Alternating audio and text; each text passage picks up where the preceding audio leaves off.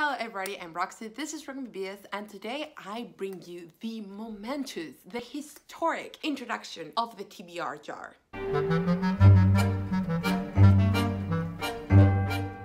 This jar is huge. The reason behind it is that this used to be an actual TBR jar where I would put 100 titles and then immediately lose interest in reading them. My moods change too quickly to pretend to select a number of books to read throughout a large span of time. I think a month is very doable, and still I depart from my TBR and I'm comfortable with that. I do not own any tinier jars than this, so this is the jar we are working with. This is how this will work. If you see, there are papers of different colors here, and it's because the papers in green are books that I definitely need to get to because they are either buddy reads, or I need to review for the podcast in Spanish, or I need to read for Invisible Cities, which are my high priority projects this year. Then the blue ones are the ones that are actually on my TBR for that given month. And the pink ones, they are not pink, they are orange. The neon orange ones are just like a random list assortment in case I finish all my TBR for that month and I don't know what to pick up. You know, say, oh, I don't know what I want to read next. Okay, let's see what I have. That sort of thing. I'm going to be reevaluating what papers stay of the books that I don't get to each month, every month, basically, to see if they stay in the jar or I take them out because I don't feel like reading them anymore. So I like that system. I think it fits well with my personality. I might depart from what is in the jar.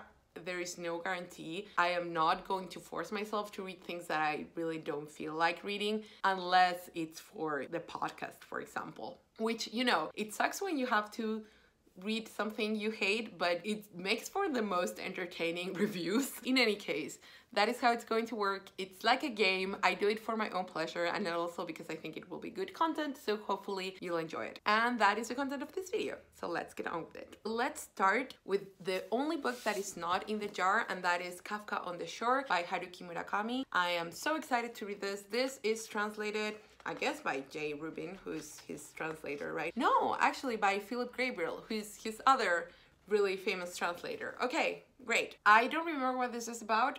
I have heard it described simultaneously as the worst book they've ever read and the best book I've ever read by people whose opinion I really trust. So yeah, for me, jury's out on whether I like Murakami's fiction. I love his nonfiction though, so I'm willing to give a couple of his books a try. This, however, is not in the jar because I have to check the dates, but I might have to start it at the end of December in order to be comfortably done with it by the time I have to record the podcast. Then the other book we're going to review for the podcast that at the same time is for the Invisible Cities project for the country of Argentina is Little Eyes by Samantha Schweblin. I have no idea why they changed the title. The creatures that this book describes, which are kind of like evil Care Bears, I think. Have you seen that Simpsons episode where they have like Care Bears look-alike that go evil?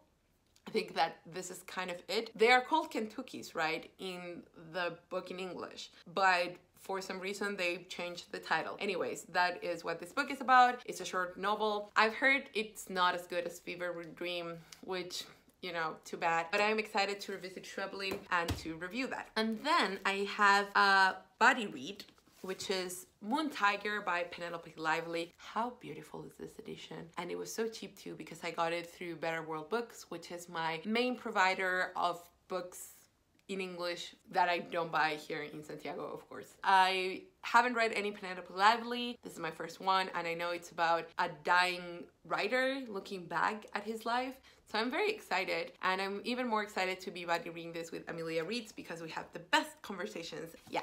Oh, by the way, Murakami is going to count for my Invisible Cities project for Japan. It is very low-hanging fruit, considering that I do read a fair amount of Japanese literature. Because I have to read the Murakami, I don't want to put extra pressure on myself to read something else. I'm trying to combine as many things as I can. For Morocco, which is the last country, I went through hell to find this book. There is another author that I really want to check out that is translated into Spanish, but I can't find his books for the life of me. And this one, they had it at one very specific bookstore. It's a very short book-length essay by Tahar ben Jelloun. It is in Spanish, but the translation in English would be The Frightening Islam. I don't know if that is the actual title. I will look it up, put it down below. But yeah, I'm very interested in reading this. I think it has to do with the perceptions, specifically French people have of it, but you know, it goes into more global context. I think it's framed as a conversation with his child. Now, the ones that are for the Gilmore Girls challenge. Amy Tan's The Joy Luck Club, which I know is about mother-daughter relationships, and it's very short, but it's still a multi-generational kind of tale. Very excited. My first Amy Tan, but I do own a writing memoir by her. Then there is The Remains of the Day by Kazuo Ishiguro, which I know is about memory and a butler who's looking back in his life, and he's very stoic. I think this might be the one that's closest to The Artist of the Floating World, which is the only thing by Ishiguro that I've loved. I haven't returned to the Unconsoled yet, so that might change. Again, jury's still out, but I adored An Artist of the Floating World. I thought that was really, really strong, and I think that might be closest to that, so I'm very excited about it.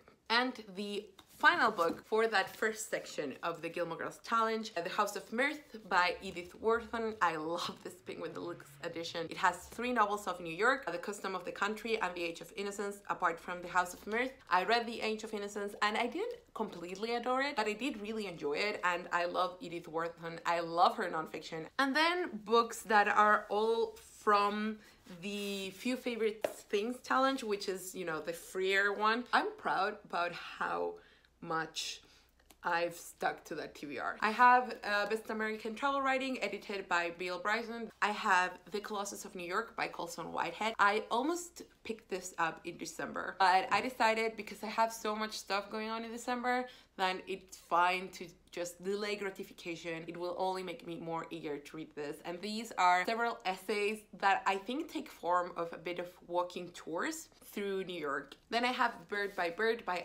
Lamott, Some Instructions on Writing a Life, Memoir on Writing, and it's also advice for aspiring writers, so I'm also very excited. Walden, in this beautiful, cute little edition of Macmillan. I am finally ready, mentally, spiritually, to get to this. And an anthology of short stories by Everyman's Pocket Classics. I love Everyman. I love their editions, I love their selections, I just love them. Stories of art and artists. Finally, one that is not for any challenge, except that I do want to read at least one poetry collection and or play every single month. I have 17 Gospels by Carol Ann Duffy. Carol Ann Duffy is one of my favorite poets. Yep. That was it for the books in green and blue. Now, on to the books in red. For those in no particular order, because that is kind of the point of the TBR jar, we have Norse mythology, Neil Gaiman's take on Norse myths, of which I know virtually nothing. I mean, I know some things, but not a lot, so I think that would be a good introduction.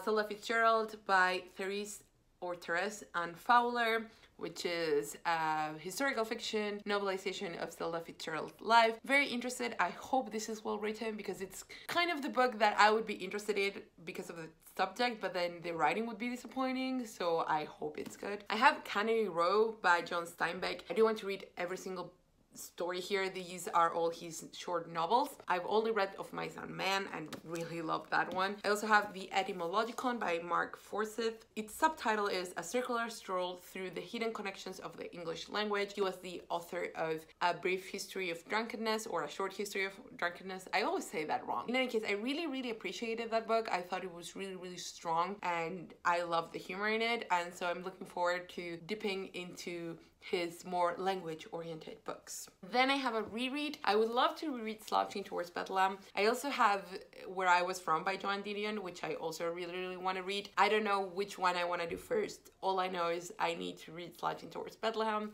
The complete short stories of Virginia Woolf. I've read several of these here, but I think if I would read this cover to cover, I would reread the ones that I've already read because they are that good. Then I have a Spanish translation of, I don't know if this is the book in English. Again, as always, it will be linked down below, not linked, just written down below so you can check it out and Google it. This is Patrick Modiano's Coffee of Lost Youth, or the Coffee House of Lost Youth. Very curious to see what this is. It's supposed to be like very bohemian and sad and reflective. It's also very short. That is the price in Chilean pesos. These are sci-fi short stories by Chilean author Hugo Correa, who I've never read before, but I'm very interested. Plus, I've been craving some like quality sci-fi. I am still not ready to commit to a full-length novel. I think short stories might be the way to go. If you know me, this will be no news to you. I forgot to mention one book, Considered the Lobster by David Foster Wallace, which is an essay collection I'm really looking forward to reading. It's just that it's in a box, and the box is under other boxes. Unless I actually have to read it at that moment, I am not getting that shit out of there.